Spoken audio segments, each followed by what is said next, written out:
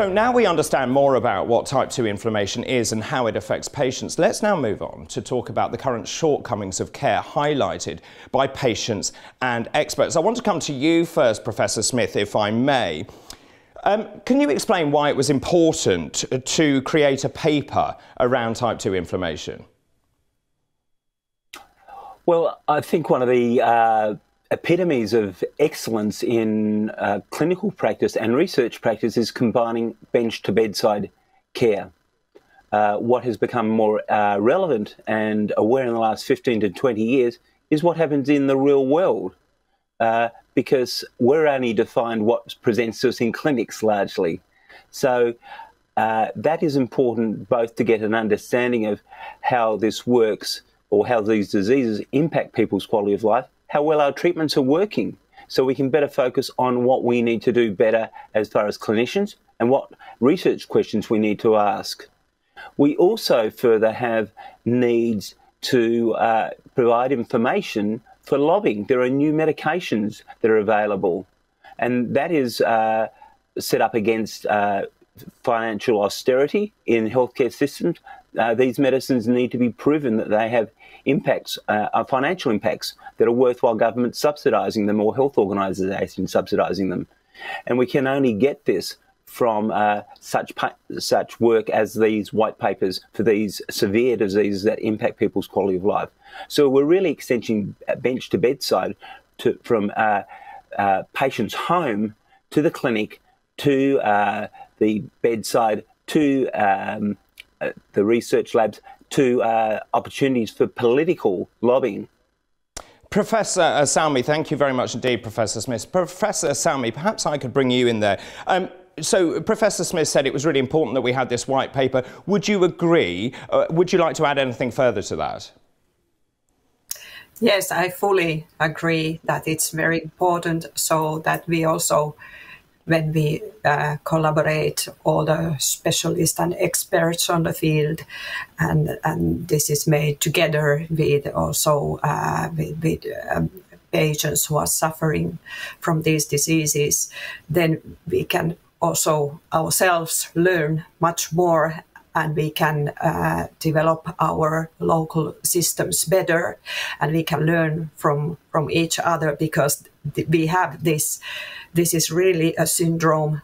Usually there are several diseases overlapping when there are type 2 high diseases, and we can also get the best of our healthcare possibilities from each other and each countries. Thank you very much indeed. Professor Cardell, obviously, as we've heard, there was a very big unmet need. We needed the white paper. I think it was really important. Clearly, it set out a lot of things that that I think possibly we didn't know before, and really made those points very clear. Tell me, what was the expert reaction to the publication of the white paper? What did experts think of it? Yeah, I think what's been most striking was that they realized, black and white, sort of, that the efficiency and organization of healthcare in several European countries was not optimal. There is a need to be more efficient and better organized. And I think that's one thing. And I think also that another thing that they talk about, that this psychosocial impact of these diseases often are overlooked. It's just not, we only know, from the beginning it was probably known that it was often focused on one organ leading to overlooking of the others, but sort of the neglect of these sort of global symptoms that sort of affect the well-being of the quality of life. That's something that's missed.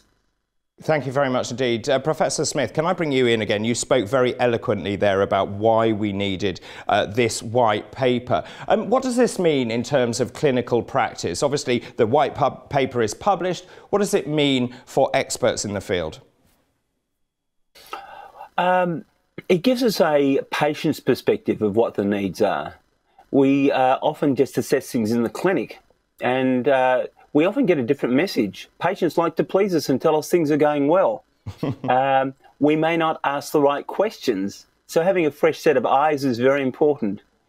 And when we treat diseases, we are often in our own echo chambers, speaking to experts who are asking the same questions, and we think we're doing a great job. And clearly these white papers show us that from the patient's perspective, there are unmet needs. Our medications and other strategies that we have are not doing a good enough job. So it raises research questions for us.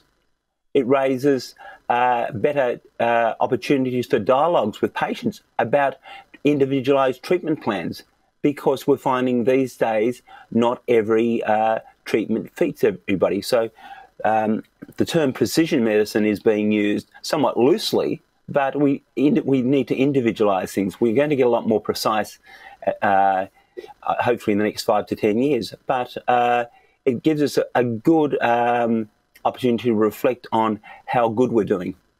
I mean, right at the beginning of that answer, you said it's all about the patient, and I couldn't agree more. Let's bring in Nellie Clays now. Nellie, what was your feeling about the white paper being published? The fact is, it was there in black and white. You had it there. There was attention driven to the white paper. How do you feel as a patient? As patients, I think that we are very happy with it, and now there is more attention for the illness, and we are very, very, very happy that there is that medicals want to listen to each other and learn from each other. And just as a patient, I'm just quite interested. Are you feeling optimistic that things are changing? You say that you still have side effects, you still have symptoms. Do you think, looking forward, you're excited about the possibilities? I think it's very positive. I have hope, and I think there is a light on the end of the tunnel.